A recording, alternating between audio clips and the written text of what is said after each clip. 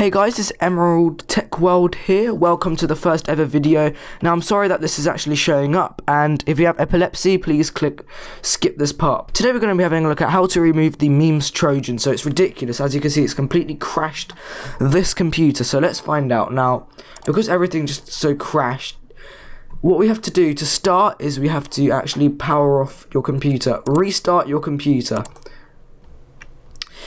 Okay, so we've now restarted, and quite annoyingly you see a Nyan cat, which really isn't helpful in this kind of situation. So to fix this, when you restart, you actually need to you have to have a Windows 7 boot disk. So a DVD. I'm going to go ahead and place this in my drive. Then you have to restart your computer and boot into the disk made for Windows 7. Okay guys, as you can see it says Windows is loading files. Okay guys, when you see this screen, you just have to click next, and on the bottom left click repair your computer. Now click next, click cancel, and cancel again. Now you'll see startup repair. Click on startup repair and just wait a few minutes or seconds. You'll then see this screen. All we've got to do now is actually click cancel and open up the command prompt. Now you have to go on the command prompt. Here you have to type in boot rec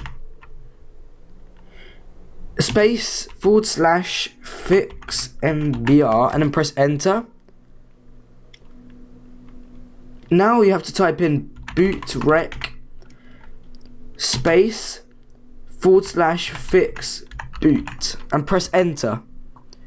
And now that's done, all we've got to do is close command prompt and restart your PC.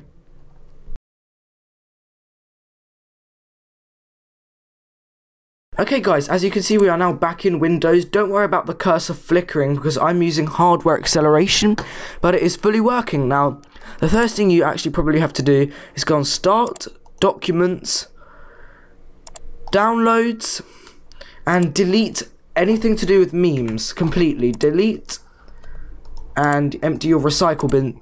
So that means you can never get the memes virus again. So as you can see, Windows is back. So thank you for watching this video guys. Please subscribe, like for more tutorials, and I will see you in the next video.